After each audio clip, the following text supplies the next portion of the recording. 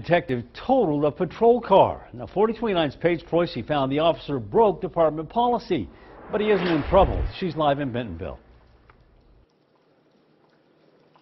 Craig, the captain here tells me it was all a misunderstanding, but we wanted to know why the detective fell asleep behind the wheel and why they didn't know the rules. Benton County deputies are allowed to work jobs when they're not on duty on two conditions: if it's approved by a manager, and they must drive their own cars.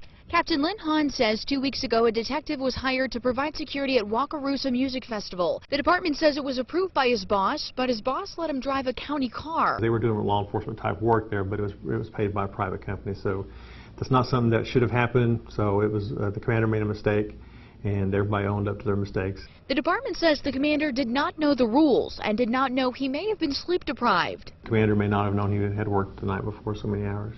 Police say the officer left the music festival, fell asleep, and crashed the patrol car.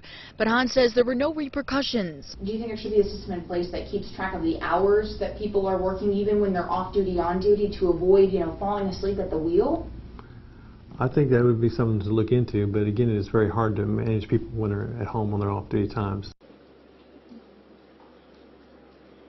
And the department did send this email out to the entire department just saying they're going to make some policy changes to make the rules more clear. Reporting live, Paige Preusse, 4029 News. Okay, Paige, leaders at the Benton County Sheriff's Department also say in the meantime all the officers are required to have a written signature from the chief deputy. The detective's name is not